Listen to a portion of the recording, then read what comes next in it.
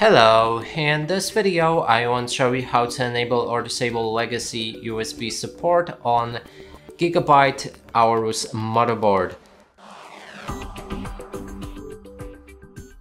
To do this, first you will need to open your BIOS, then navigate to advanced mode in the top right corner of the screen.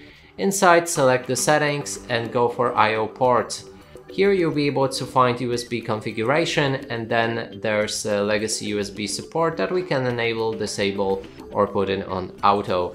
And that's it for this video. Hope you like it. Please consider subscribing to our channel, leave a like and a comment below.